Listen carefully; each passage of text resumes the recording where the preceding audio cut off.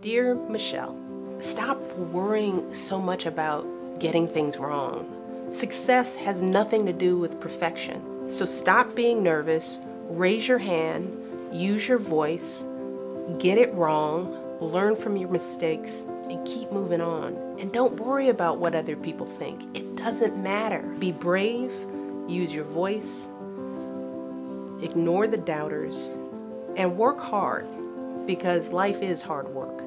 Don't be afraid of it. So many of us go through life with our stories hidden, feeling ashamed or afraid when our whole truth doesn't live up to some established ideal. We grow up with messages that tell us that there's only one way to be American, that if our skin is dark or our hips are wide, if we don't experience love in a particular way, if we speak another language or come from another country, then we don't belong.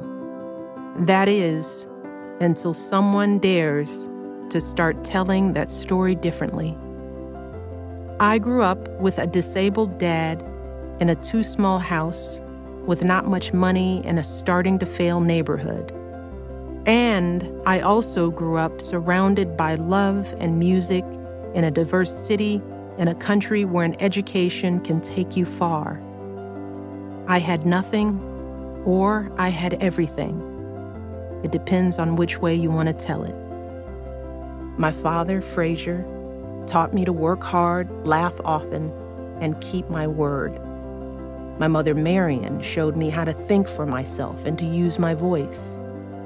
Together, in our cramped apartment on the south side of Chicago, they helped me see the value in our story, in my story, in the larger story of our country. Even when it's not pretty or perfect, even when it's more real than you want it to be, your story is what you have, what you will always have. It's something to own.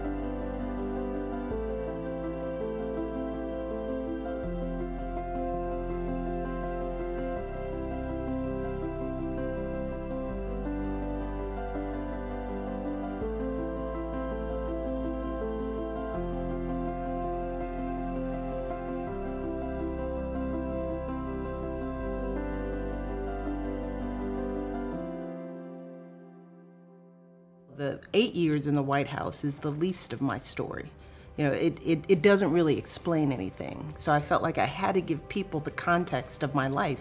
I had to introduce them to that little girl, Michelle Robinson, and give them a sense of what the sights and sounds of that little girl's life was like, how she played, how she was loved, you know, who she interacted with, some of her hardships, some of her failings. Because I really do think that that's how we get to know people. You know, too often we focus on what I call our stats. What school did you go to? Where did, you know, what's your occupation? But the truth is, to really get to know people, we have to go deep into those stories. And I felt that if I wanted people to get to know me, I had to share everything. So that was part of the thinking, and that's really the way I've lived my life. I learned that on the campaign trail in Iowa, when I had to explain myself to predominantly white communities who hadn't been exposed to black folks, let alone tall black people named Obama. So I had to find out how to open myself up in a way that people could connect with me and then be able to hear me. So this book is really just an extension of that belief that we have to share those stories with each other if we're really going to break down the barriers.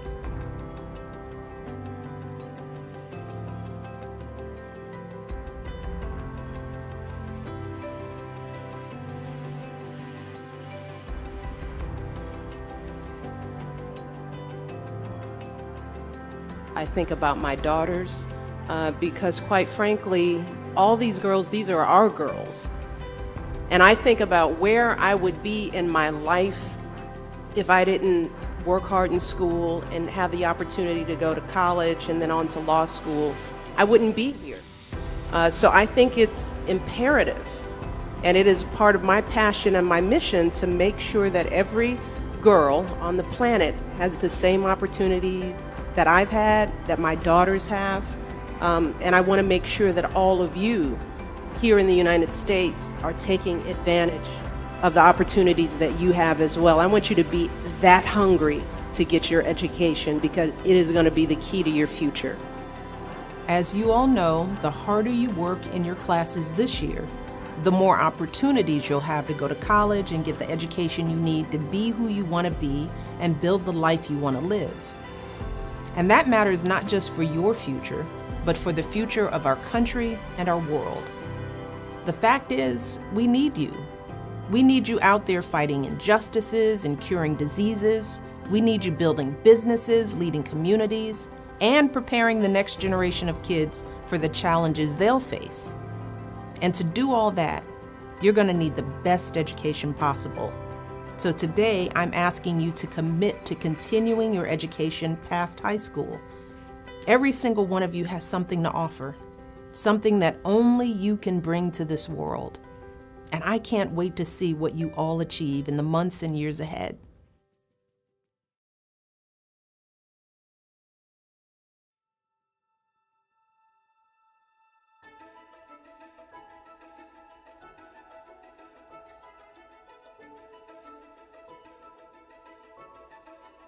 For me, a black woman from a working class background, to have the opportunity to tell her story is interestingly rare. You know, I think that's why some people ask the question, how did you become here? How did you go from here to there? It's sort of like people think I'm a unicorn. It's like I don't exist. Like people like me don't exist. And I know that there are so many people in this country, in this world, who feel like they don't exist because their stories aren't told, or they think their stories aren't worthy of being told. You know, in this country, we've gotten to the point where we kind of think that there's only a handful of legitimate stories that make you a true American. And so if you don't fall into that narrow sort of line, it's like you don't belong. But we all belong. And I think my book is just, it's the ordinariness of a very extraordinary story.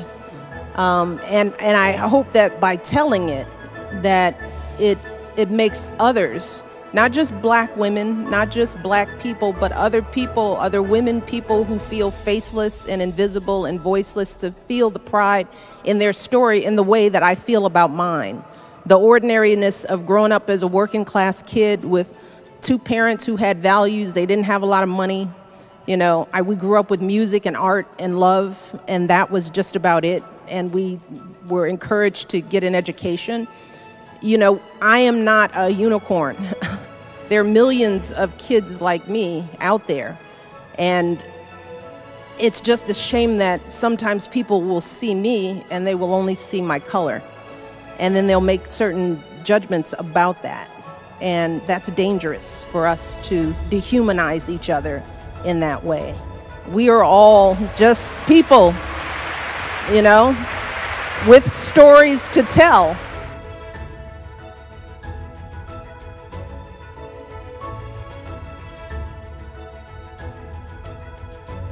If you like what you hear at The Black Experience, please consider clicking on the Join button to support our nonprofit. I'm Adam P. Kennedy. Thank you for joining us. This is The Black Experience for all.